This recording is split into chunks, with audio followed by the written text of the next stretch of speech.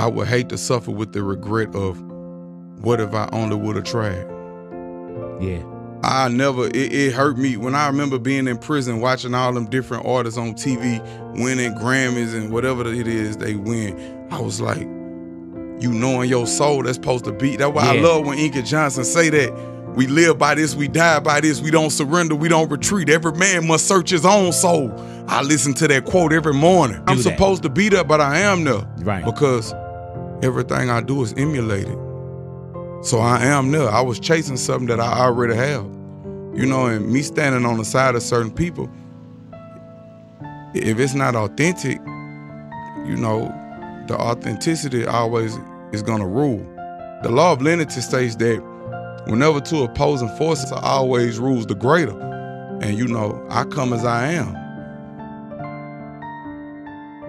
My energy, because my energy more important to me. And I notice when I protect my energy and put it where it's aligned, better things come. So a lot of things just be tests. Like the universe tests you with things. Like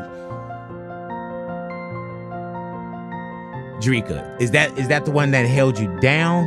They're my best friend. Like me and Drake best friends. They're gonna be my best friend forever. She got children, 2 beautiful children for me. So that's my best friend. All right. What does best friend mean? I don't just want no wife. I don't want no wife. I don't even like that title. That's some American shit.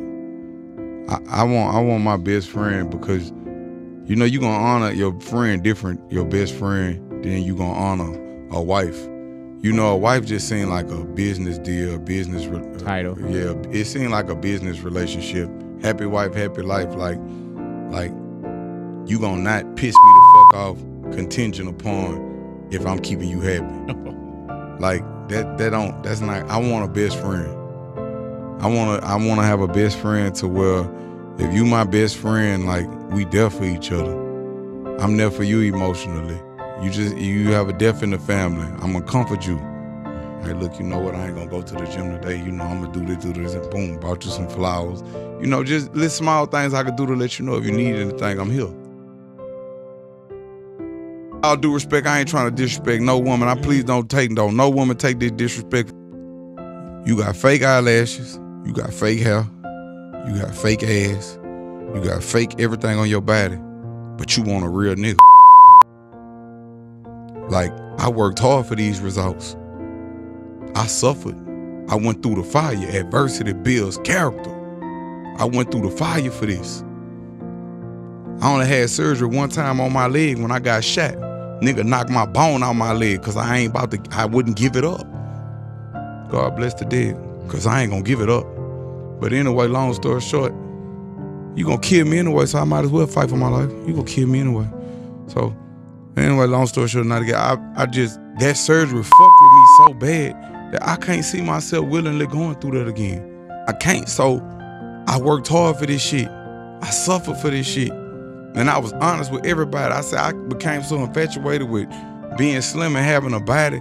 I used to take Adderall to go to the gym. I used to take so much pre-workout, it probably would have bust my heart. By the grace of God, I'm still here. You do need a good woman. Without a good woman, a man is handicapped. But you know what you also need to have?